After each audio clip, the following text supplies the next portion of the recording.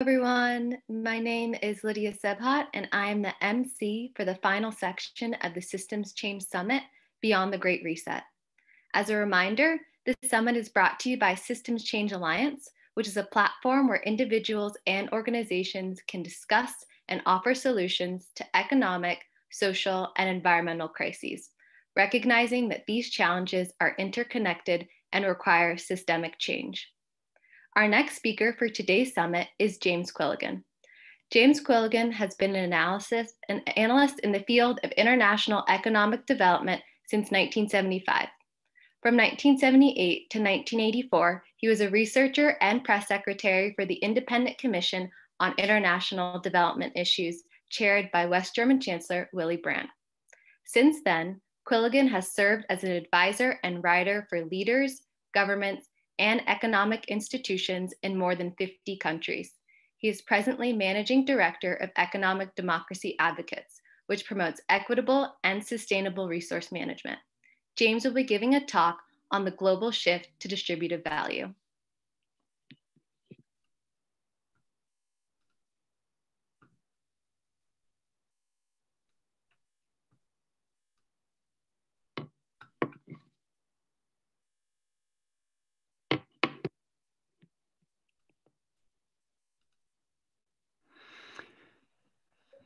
Thank you, Lydia. I'm very happy to be here today to talk to the Systems Change Alliance about an issue that's extremely important. In fact, some would say it's really vital to the future. And that is the global shift to distributed value. From supply side to needs-based economies. Now, the reason this is so important is we're in a supply-side economy right now, and we don't necessarily identify it as such.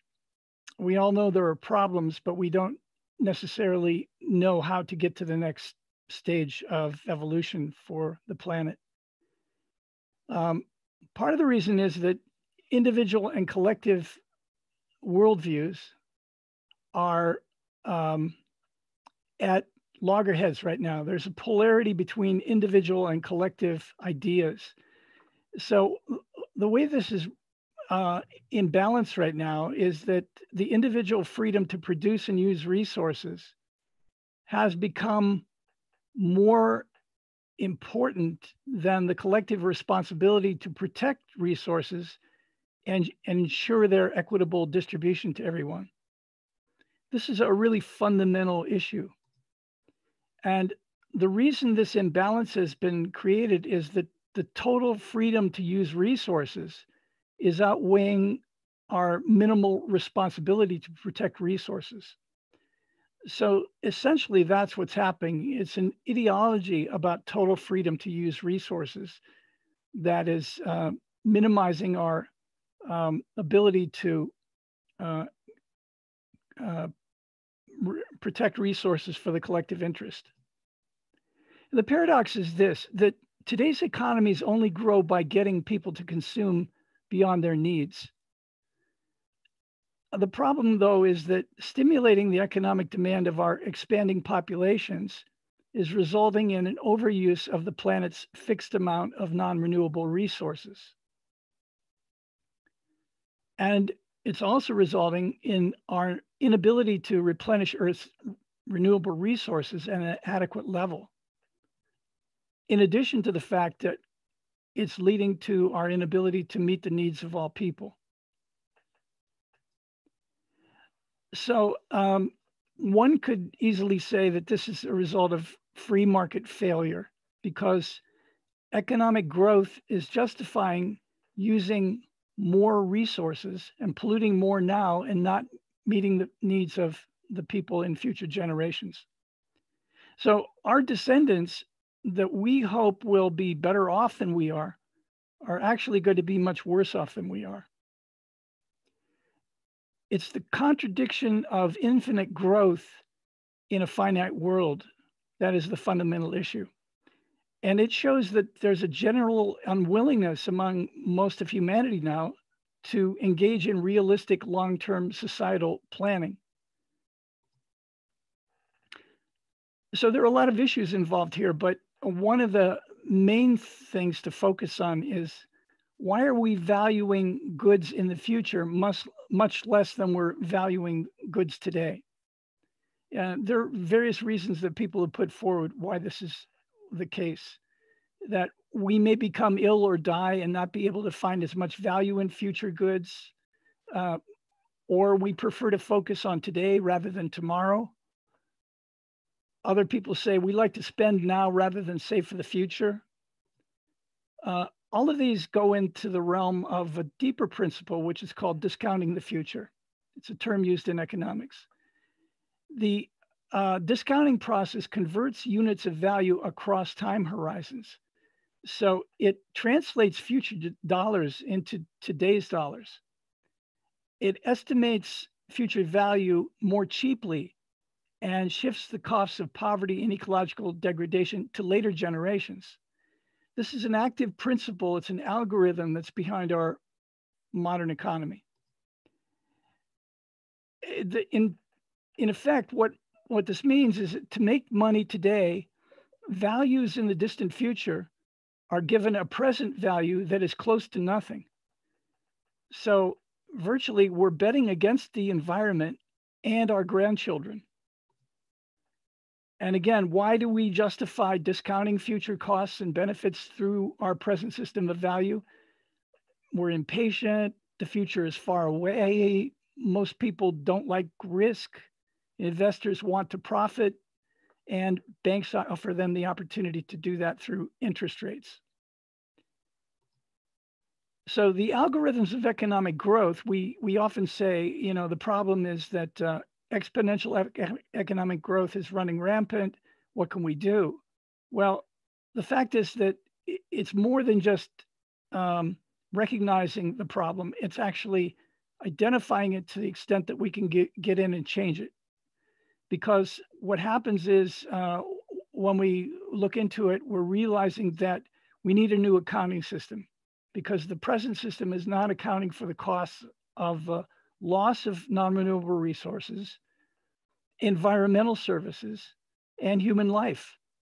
The main mechanism in our collective decision-making is interest rates rather than sustainability rates. That's what's driving the system.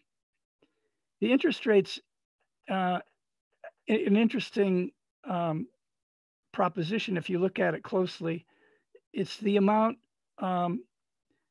paid or received over a period of time, compared with the principal sum that is borrowed or is lent out to people. So the interest rate expresses the relationship between lenders, borrowers, and the money supply.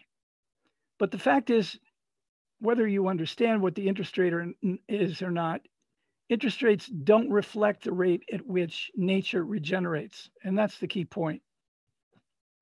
It's why money is being produced faster than nature can create real wealth. And so this requires a quick overview of the meaning of supply and demand. So today we're sort of familiar with ideological dispersion between conservative and liberal governments, and also libertarian governments, which are a little further to the right than the conservatives. So in effect, each of those polarities, both the libertarian conservative side and the liberal side, have adopted their own economic premises. And the conservative side has said that supply side economics is the best. It's based on the individual. Smaller government, lower taxes, lower spending, they're pro-business.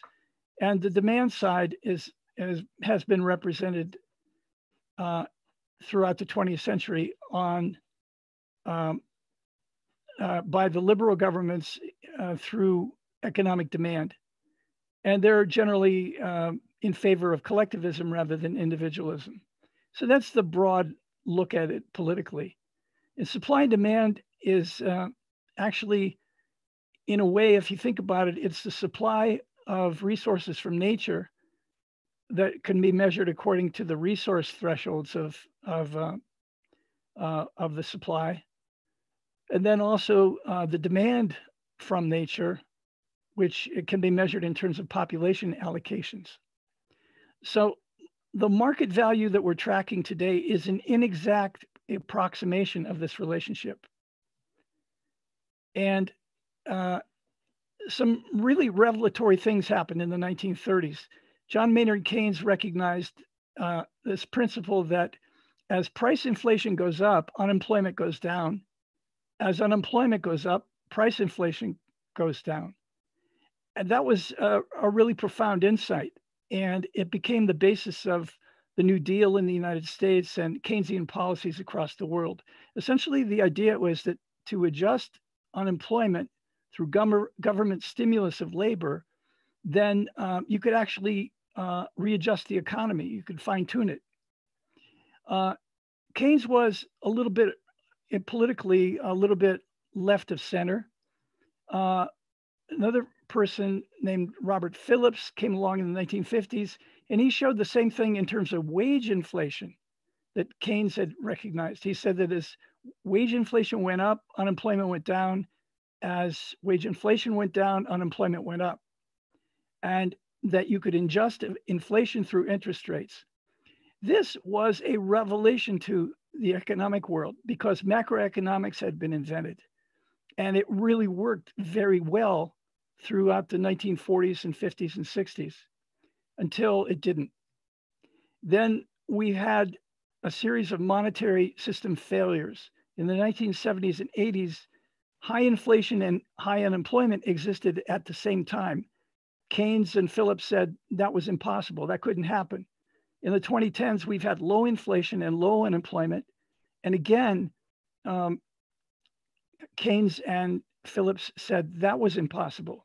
So what this leads to is that we're in a major dilemma today because the future of the economic system and the monetary system is in doubt.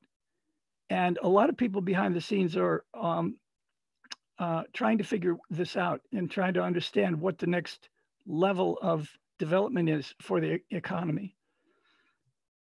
So Keynes and Phillips were on the right track with looking at the relationship between inflation and unemployment, but for reasons that they didn't necessarily understand, because inflation is indirectly tied to resource thresholds, meaning that how nature supplies resources, and unemployment is indirectly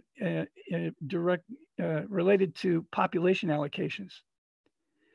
Now, what's the crux of the crisis right now is that central banks can no longer adjust inflation through interest rates. As most of you know, interest rates are at an all-time low, and it's been very difficult to raise interest rates because of the fear of inflation. But it's a broader problem than that, because what they've come up with is a recognition that the old macroeconomic system isn't really working. So the question is that we should not be targeting inflation through interest rates anymore. We should be adjusting economic growth to its real value, including the degradation of the environment, the declines that we're seeing across the world in non-renewable resources, and society's incapacity to meet the needs of all people in the future. So a lot of you have heard of entropy, a second law of thermodynamics. And this principle is active in the world. We're draining energy from our ecosystems. And we see this through the depletion of forests, the collapsed fisheries that are in the oceans, our eroded soils. And at the same time, we're dumping waste back into our ecosystems through massive waste, and including plastics and carbon dioxide and chemical toxins that are going back into our environment. We're doing all that without returning a net energy gain to the environment. What does that mean exactly? Essentially, we're extracting negative net energy resources so that our economic debt has to be continuously repaid by borrowing from nature. And we're rationalizing that it never has to be repaid. According to the economic system, You can continue to borrow and spend forever and ever, and it won't affect the environment. So without a recognized feedback loop between money and ecology, market value is essentially a measure of how indebted human beings are to the natural world. We're using up resource equity without restoring it. So supply side economics was defined by John Maynard Keynes as the principle that supply creates its own demand. What it means essentially is production is more important than distribution. But supply side economics does not measure the distributive value of meeting the basic needs of all people, which is extremely important. Supply side economics looks at the natural resource prices in terms of their commodity value, and of course those prices are put on commodities that people use and buy through the marketplace. So what's behind supply side economics is the principle of value added.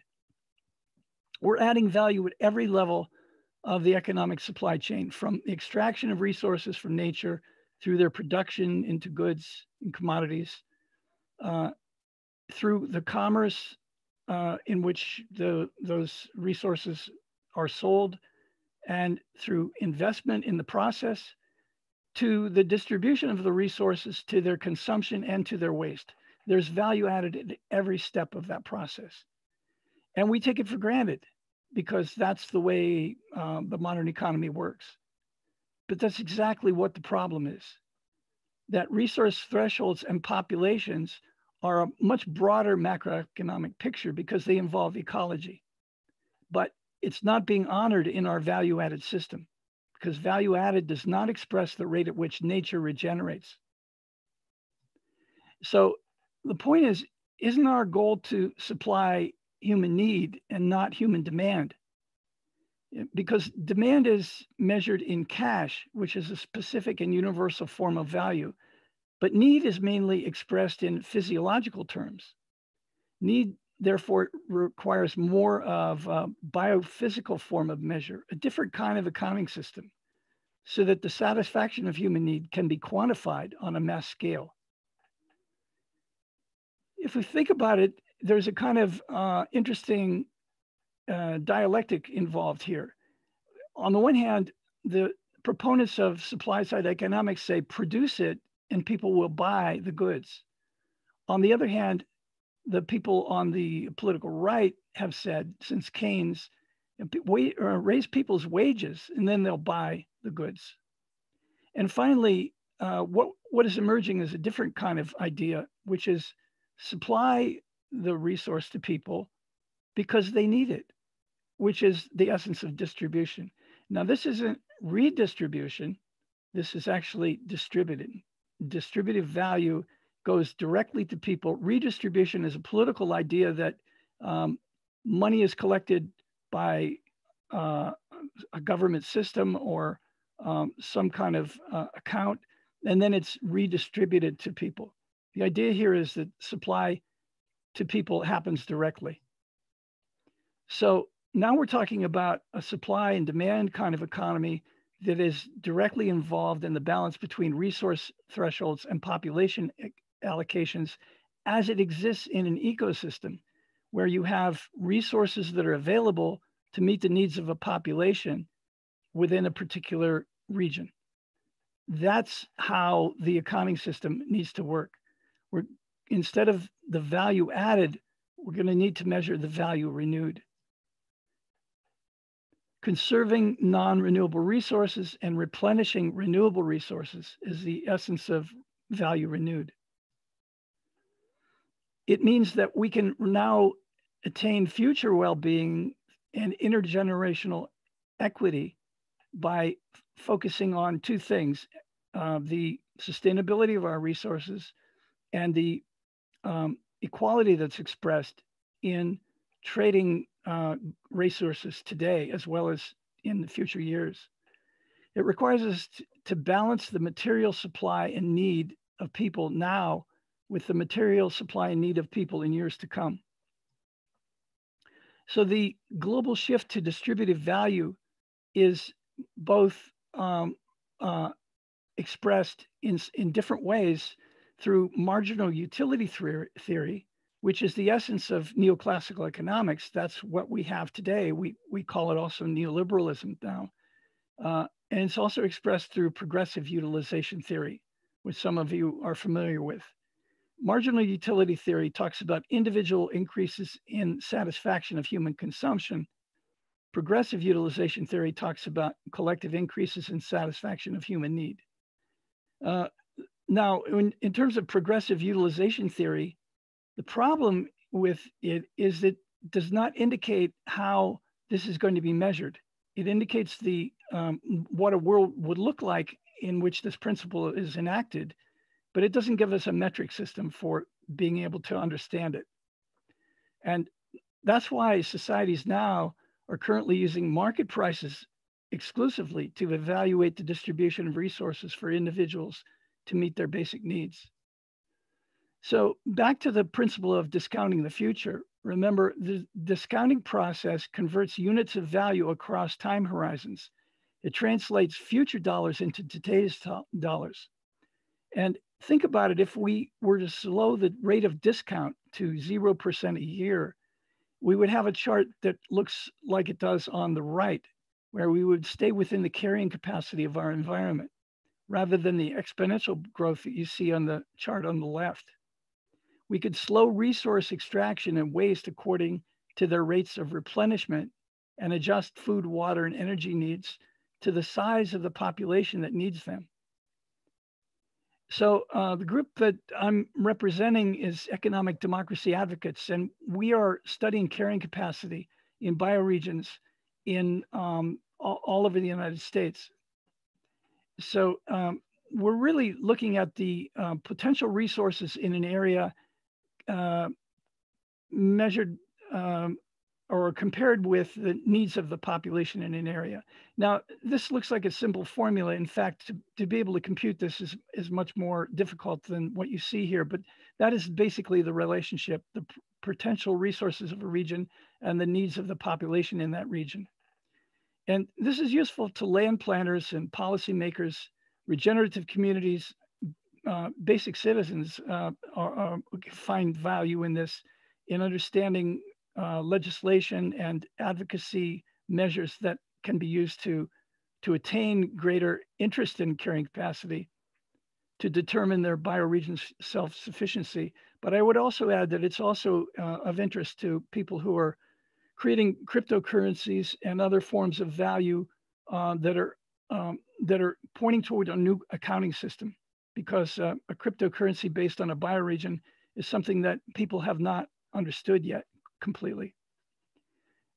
Economic Democracy Advocates is also looking at distributive value, which is comparing what we had just spoken about, the carrying capacity, with the actual resource distribution within a region.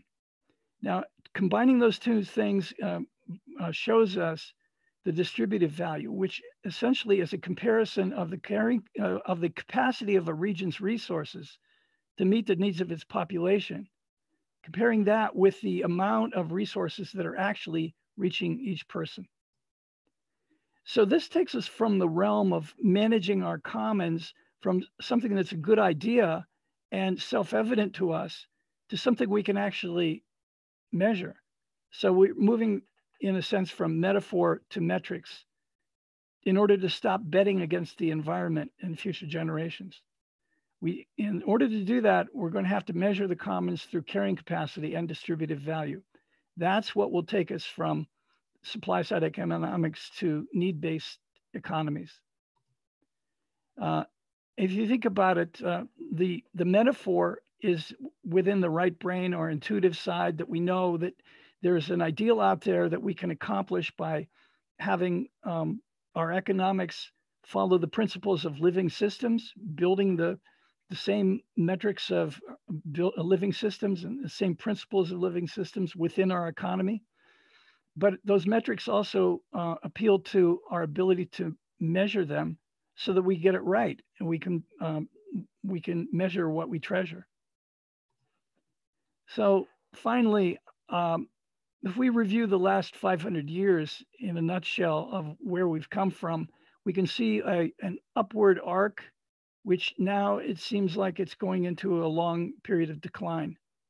And over the last 500 years, we have watched the development of colonialism and capitalism, extreme economic growth based on the idea that resources are infinite, and very short-term time horizons in which we don't worry very much about the future. So within that ethic, resource supply was stimulating consumer demand, and that seemed to be the driving force that society needed to move forward. Now we're into a new system.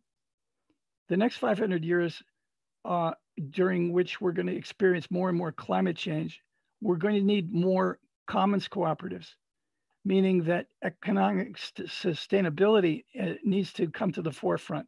We're going to have much longer term time horizons. And this is a system in which human need stimulates resource supply. So that's just a basic outline of how we're going to accomplish this global shift from supply side economics to needs-based economies. And along with that, shift from the economic system of exponential growth to one more of distributive value, so that that people's needs are met. Thanks very much for your attention.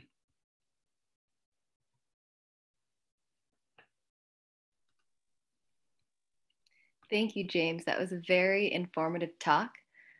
We are now moving into the Q&A section of the program. So if you have any questions to ask James, please put them in the chat, and we will have about 10 minutes for him to answer your questions.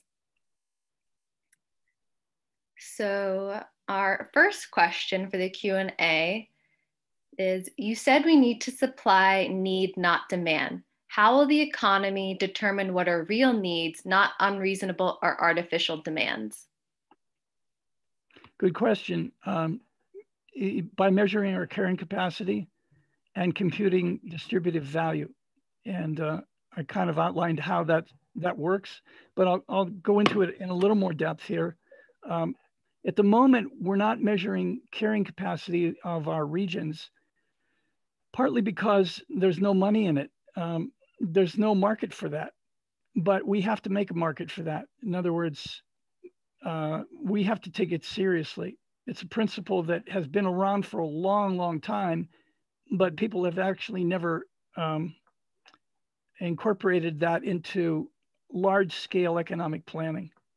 And the second thing is that the emphasis on distributive value has been long talked about in the areas of economic justice, but it has never gotten teeth because it's never been measured. So what we do right now is we measure distribution by the amount of goods that are being consumed by people, and that's where we leave it. We talk about the price at the cash register, and that's where we leave off demand. We say that's the proxy for meeting human needs. Well, it doesn't even begin to measure human needs. So that means that there has to be a much more complex system now developed to actually measure people's basic human needs. And again, the reason it's not being developed is there's no money in it, right? People are not investing in actually making this happen, but it's going to happen, regardless of whether people are going to make money off of doing this. It has to happen. Thank you for that answer. Our next question is, can carrying capacity change with changes in technology? Nature seems more of a stable system than human culture. So how to deal with that unique dynamic? Well, it's interesting. Carrying capacity is not a stable system because when we go out and measure carrying capacity, some areas are below their carrying capacity, some are above. And the reason why you measure carrying capacity is to help to stabilize the system. So technology can be an aid in doing that if it's used properly. But right now, technology is mostly contributing to value added, and so it's not working to create value renewed. But technologies, it can be seen as part of the problem, but it is actually possibly part of the solution if the ownership of technology and the use of technology were to change toward public interest. Thank you. Our next question is, do we need an entirely new economic system, or can we simply reform capitalism using the ideas you've just presented? I don't think it can be reformed. I think it has to be restructured. And that's one of the reasons why I support Systems Change Alliance, because the folks here mostly have that figured out. No, the reforms, our time of reform is done. We can't, there's too much at stake now to go down that rabbit hole again. We need to get really serious about transforming our system. Thank you. Our next question is, you mentioned bioregional cryptocurrency. Could you elaborate on what you see as the key characteristics of such a regional currency? Yeah, sure. We're measuring something really interesting, which is the carrying capacity of different bioregions. And it's unlike anything you see in market value, which is one of the reasons we're doing it, but it's not the only reason. We're trying to understand the balance within different ecosystems, which can be, as I said earlier, it could be changed by policy solutions, technological applications. Different things can be used to change that level between the dynamics in the ecosystem. And so what are those dynamics? And I mentioned this before, but I probably didn't stress it enough. It's the resources that are available within a region that meet the needs of the organisms within that region. So that, broadly speaking, that applies to ecosystems. But in this case, the organisms are human beings, and that's what we're measuring. So it's doable to look at that. And then how does that work with a possible cryptocurrency? Well, the way most cryptocurrencies are set up right now, they have some kind of tie with the market value, whether it's upfront tie or on the back end.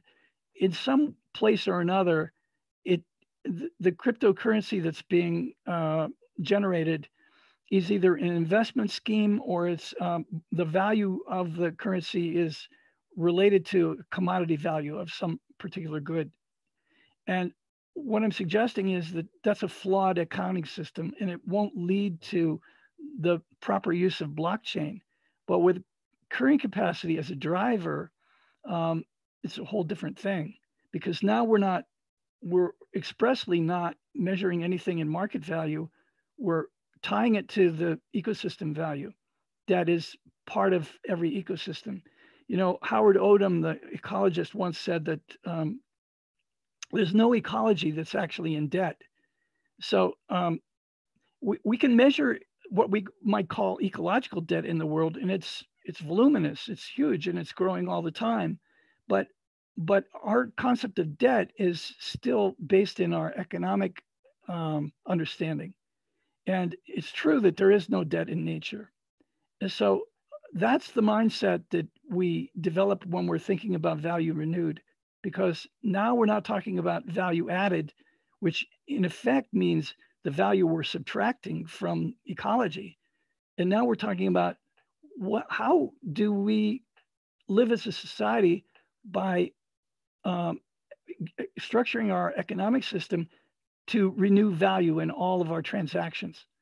So we definitely need to live off of food, of water, and energy to meet our basic needs.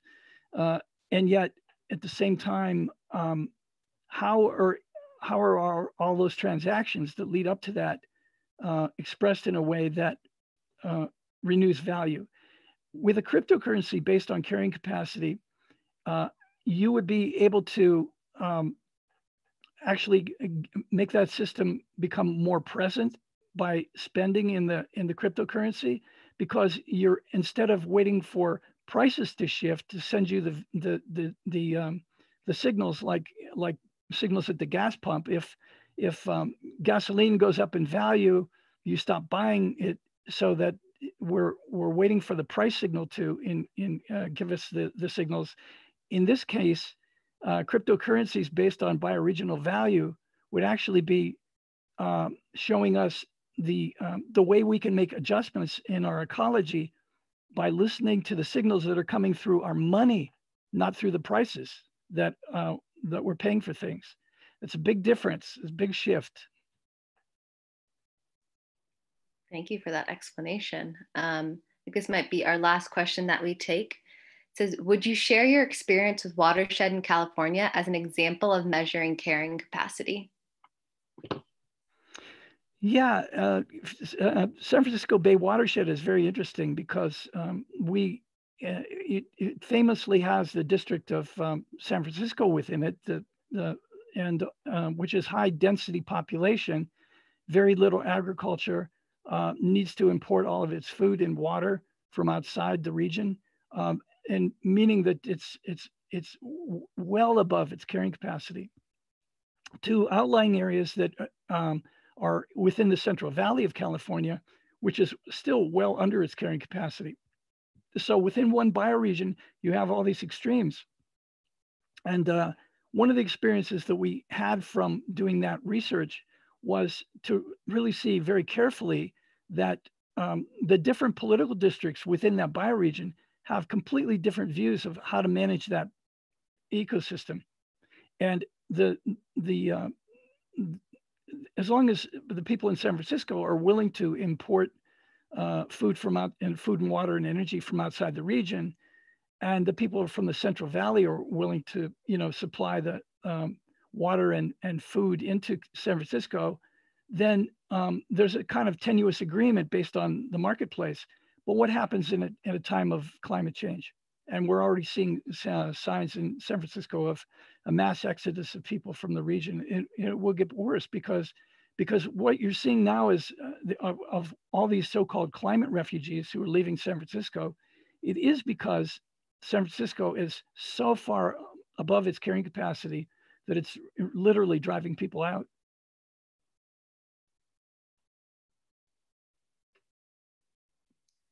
Well, thank you, James. That actually wraps up our Q&A with James Quilligan. Thank you to everyone who submitted a question. And thank you again, James, for being with us today. Thank you.